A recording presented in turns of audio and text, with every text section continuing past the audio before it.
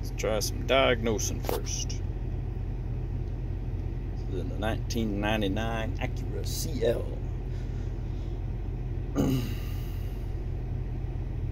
Fun little fact about the Acura CL here is the OBD port is behind the ashtray in the center console.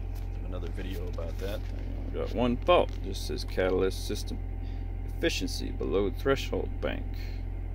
You click on the little air here and it'll load up a Google search term for it. It means catalytic converter is not operating at maximum efficiency, which means it needs to be replaced.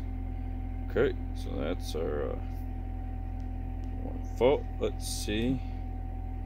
I doubt there's anything we can customize on this vehicle because it is pretty old. And you can say Acura. Go down to 1999. Yep, they are not sported. So let's go to service. See what we got there.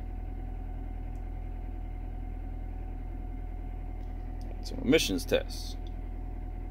We're gonna pass our emissions tests on this 1999 Acura. Ooh, look at that! We pass our emissions. So I don't quite know how we pass our emissions test when our catalytic converter isn't working. But there you go.